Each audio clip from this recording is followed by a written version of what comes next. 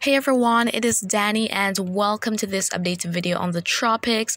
And so I hope that you're all having a really great Sunday thus far.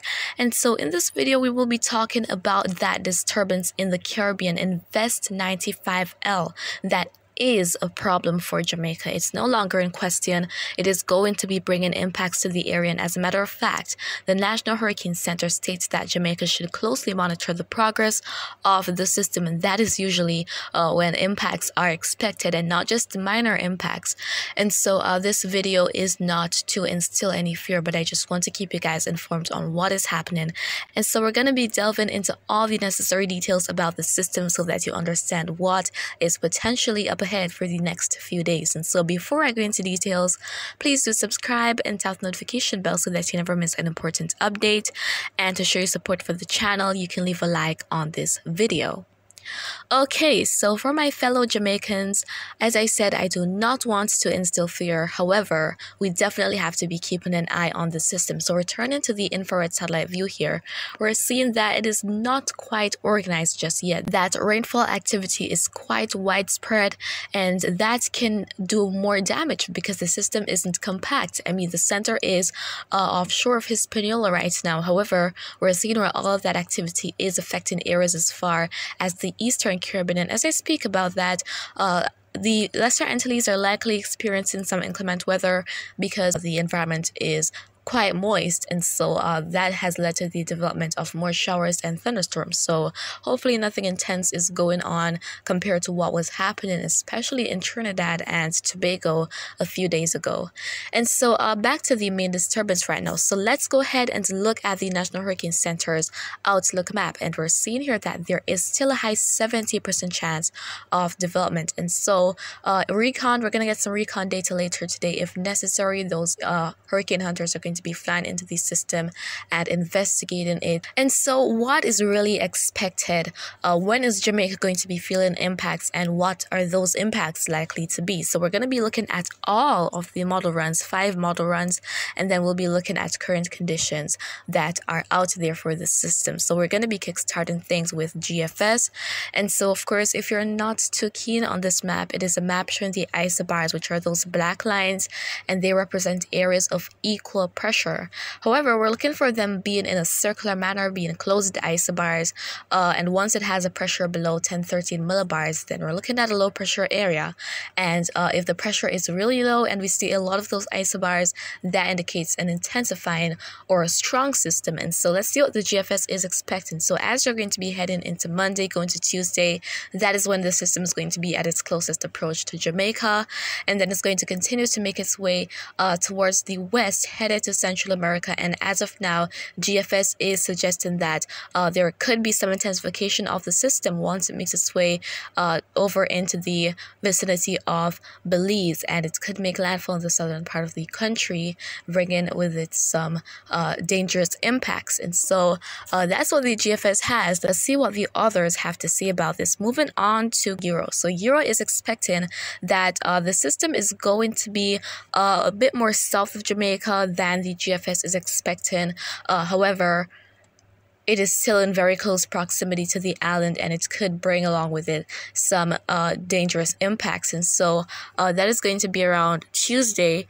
And then as we're going to be heading into the middle of the week, going to Wednesday and Thursday, that is when Euro is expecting that the system is going to be making its way into Belize. So here we have 2 models now expecting that, hey, Belize, you need to watch out for this in the long term. However, it's just a model run and nothing is solid just yet. Let's move on to the CMC. And CMC is expecting that the system is going to be passing just south of Jamaica, still bringing impacts and intensifying as it is going to be making its way to Belize. And of the models we've seen so far, CMC is the only one expecting that we're going to be having this much intensification of the system before it makes its way inland, which isn't impossible, but conditions have to be conducive in order for that to happen. And then as for the NAVGEM, the Navy model here is expecting that the center of that disturbance is going to be passing over Jamaica, and then it is going to be making a little bit of a dip and heading into Belize. So here we have all these models here expecting that Belize will be affected. And finally, the icon shows the system very, very close to Jamaica as we're going to be heading into Tuesday of this week, and then the model has the system making its way into Belize. So if you're in Belize, please be on watch for this system, and not just Belize but other surrounding areas such as Honduras, the Yucatan, as well as Guatemala. And so guys, my fellow Jamaicans, again, please be on alert because we're likely to be impacted. It is sort of definite right now at this point in time in terms of all the heavy rainfall as well as gusty winds. So those impacts are possible as we're going to be progressing into the early part of this week. And so I just feel the need to reiterate the fact that you guys should take the necessary precautions and stay safe. Do not attempt to cross flooded roadways, and anywhere you see water, just turn around, don't drown. And if you know that you live in a region that inundates easily or floods easily whenever it rains heavily, it's best you seek shelter and stay safe and take no risks with this system here, because though it is not a tropical cyclone, that does not make it any less dangerous than a tropical cyclone, because that heavy rainfall, that continuous heavy rainfall, is still likely, still possible from the system here. So I'm just imploring you all to take the necessary precautions and stay safe. I certainly will, as we're going to be heading into this week. And so now, how about conditions for the system? So let's go ahead and look at the wind shear. So this is essential in tropical cyclone developments, because if there is strong upper level winds, then it isn't likely that we're going to be seeing a whole lot happen, and that unfavorable wind shear is indicated by the reds. Meanwhile, the yellow indicates neutral shear and the green means favorable shear. So the shear is getting a little bit more conducive in the vicinity of 95L, and we see that it is conducive for majority of the Caribbean at this point. So let's see if the system is going to start to take advantage of this and really start to get itself together, get those areas of deep convection getting organized. So let's see if we're going to be seeing that trend as we progress throughout today.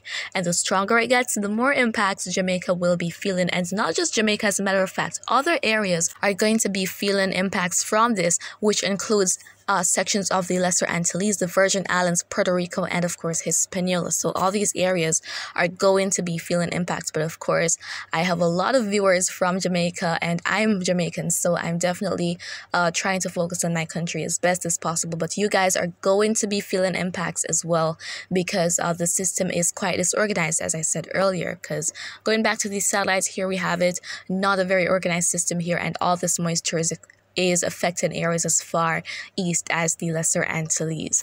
And so guys, now let's move on to this water vapor map. And so we have the yellows and oranges that indicate dry air, dry, stable conditions. Meanwhile, those whites and those greens, they indicate more moisture. And so as the system is going to be making its way towards the west, it is going to be moving into all that dry air, which might help to suppress any significant development and intensification.